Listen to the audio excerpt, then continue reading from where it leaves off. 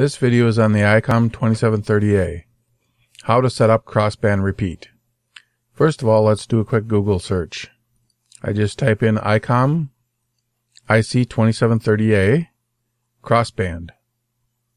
And as you can see, the third one that comes up is the knowledge base. You click on that one. That brings you to this page.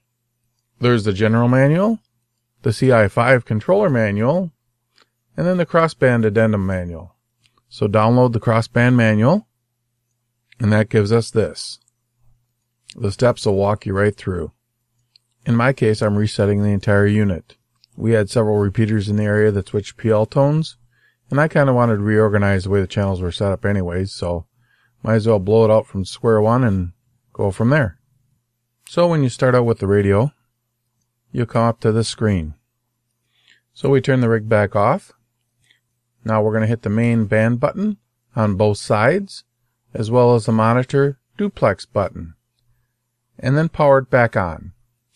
Once we power the unit back on, we're going to hit the menu button, rotate the tuning knob to select external menu, and press MW, which in menu mode is our enter key. Rotate the knob to select other, press MW again, rotate the knob until you see RPT space M, and push MW.